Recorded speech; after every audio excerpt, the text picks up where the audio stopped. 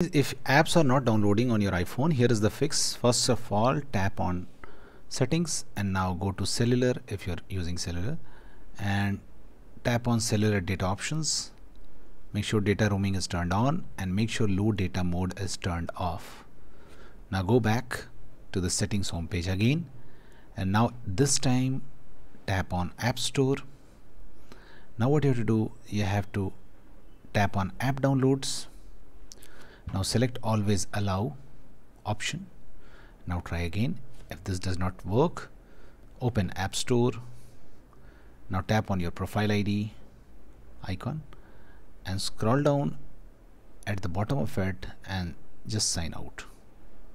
Okay, so finally once you have signed out of the App Store, again enter your ID, okay, this Apple ID and the password, and sign back in again.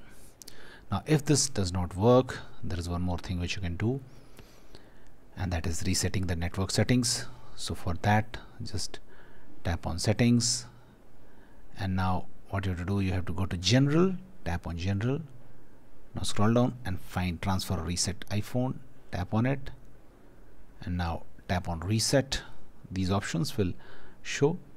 Now tap on reset network settings.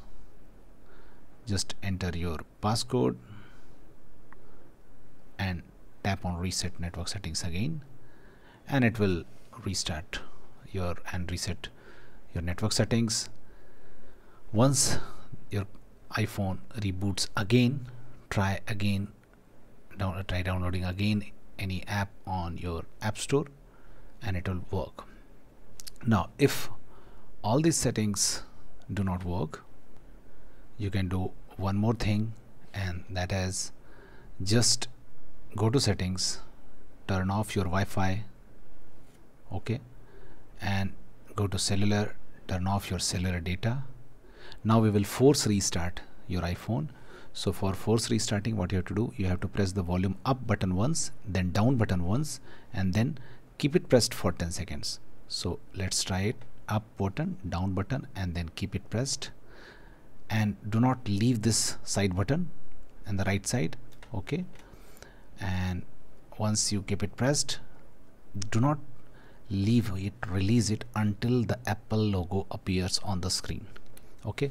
In this way your iPhone will be hard restarted, okay.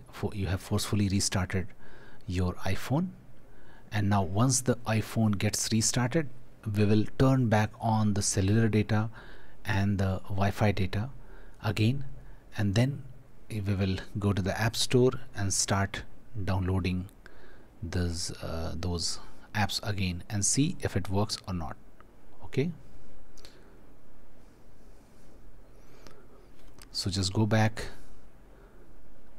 okay, just turn back on those cellular and Wi-Fi data, whatever you are using, and then go to the App Store again and try downloading the app and see if this works or not.